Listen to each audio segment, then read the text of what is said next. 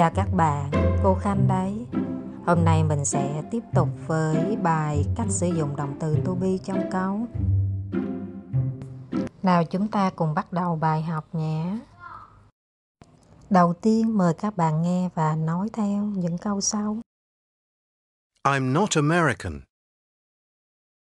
She isn't from London. They aren't Spanish. Are you Polish? Yes, I am.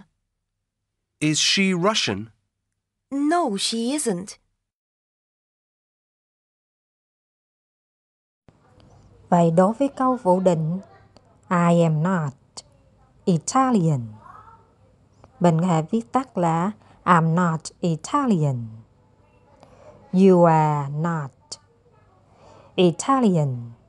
You aren't Italian. She, he, it mình dùng là is not. Viết tắt mình sẽ là isn't. You are not. We are not. Mình sẽ nói tắt là we aren't Spanish. You are not. Mình sẽ nói tắt là you aren't British. Ví dụ. Bây giờ mình qua tới cách đặt câu hỏi đối với động từ to be. Vậy các bạn thấy khi câu khẳng định là I am thì mình đặt câu hỏi là am I. Mình chỉ cần đem động từ to be lên phía trước chủ ngữ là được. Are you German? Is he German? Are we Russian? Are you Russian? Are they Russian? Khi trả lời mình sẽ có hai cách. Một là cách trả lời có và trả lời không. Ví dụ khi nói có đối với mình, yes I am. Hoặc là mình có thể nói là no I'm not. Đối với bạn thì mình sẽ là yes you are. Không thì sẽ là no you aren't. Đối với anh ấy, yes he is. Hoặc nếu không thì no he isn't. Đối với chúng ta, yes we are. Đối với chúng ta nhưng mà khi ở dạng nói không, no we aren't.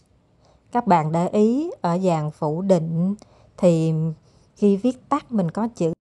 Do đó khi phát âm các bạn nhớ xì chữ tờ ra để cho dễ hiểu nhé.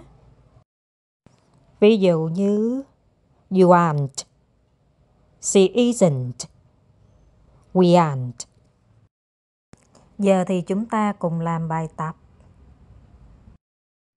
Ở bài tập đầu tiên chúng ta sẽ cùng viết câu phủ định cho các câu khẳng định nhé. Number 1. I'm not British. They aren't Brazilian. It isn't in South American. You aren't French. Bài tập 2, chúng ta cùng đặt câu hỏi và trả lời. Are you English? Yes, I am. Am I in room 10? Yes, you are. Is it Italian? No, it isn't. Are they students? No, they aren't. Is he from the USA? Yes, he is. Bài học đến đây là kết thúc. Xin chào và hẹn gặp lại các bạn.